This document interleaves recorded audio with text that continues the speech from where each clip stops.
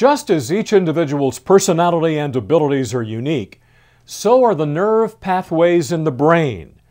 We asked Dr. Jason Muir of Hoag Memorial Hospital Presbyterian in Newport Beach to explain neurodiagnostic technology. Neurodiagnostics are tests designed to evaluate the function of the central nervous system and the peripheral nervous system.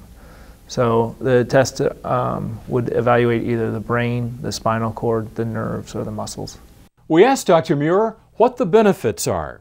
The benefits are for diagnosis for the most part. These aren't therapies. They are to evaluate what the problem is, and then we can hopefully identify a cause and hopefully figure out some sort of treatment for that. What determines which patient needs this technology? The tests would depend on what the patient's either problem is or what the expected diagnosis is. If we're looking at the brain function, then we do something called an EEG, an electroencephalogram. So that looks at the brain waves to evaluate function of the brain. There would be other tests also, depending on if you want to look at the nerves or the muscles.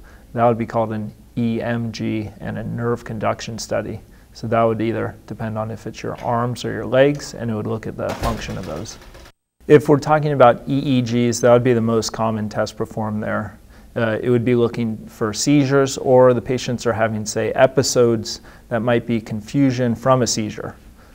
Other conditions such as multiple sclerosis would be one where there's other testing which you try and use to help you secure that diagnosis, because that would be a diagnosis that presents in so many different ways where you need more information. So for that type of diagnosis, we tend to offer something called evoked potentials, and those would be a different type of test, similar idea to an EEG with the testing the function.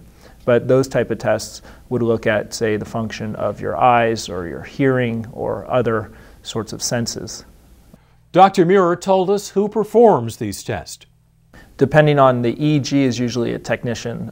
Here they're all board trained or certified in electrodiagnostic testing as technicians, and then it's evaluated by either a board certified or eligible neurologist and neurophysiologist. The way I look at the tests, and I think most physicians would, that this is an extension of the physical exam and the history.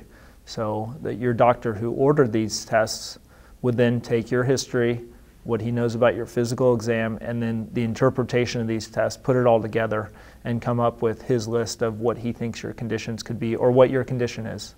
So it would really be the person who desired this evaluation who's going to make this final sort of representation to you of what the diagnosis is.